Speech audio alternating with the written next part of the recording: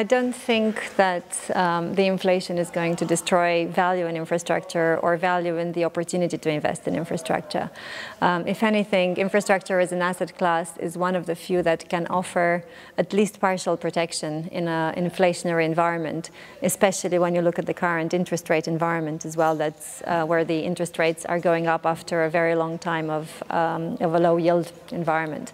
So many of infrastructure assets have their revenues directly linked to inflation or partially linked. I think not everything is going to benefit in the same way from the inflationary trend, but I think there will be actually winners in the infrastructure asset class from this kind of environment, because the inflation is generally can be passed through to the customers.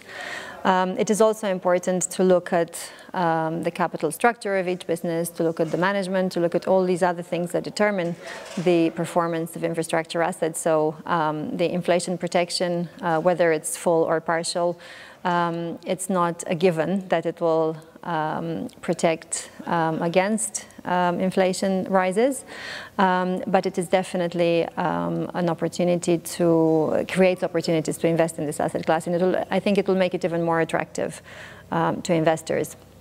What we see is also that combined with the interest rate environment, some of the assets can be actually very resilient, and given the long-term and the long life of all of these assets, things will balance out. For us, it's really important to look over the long term, mitigate in the short term, but look also at a dynamic portfolio construction, which in fact mitigates the impact of these macroeconomic factors over a portfolio of infrastructure investments over the long term. So whatever happens in the cycle, you still have the value of the diversification that infrastructure, a well-structured infrastructure portfolio can bring in an overall allocation.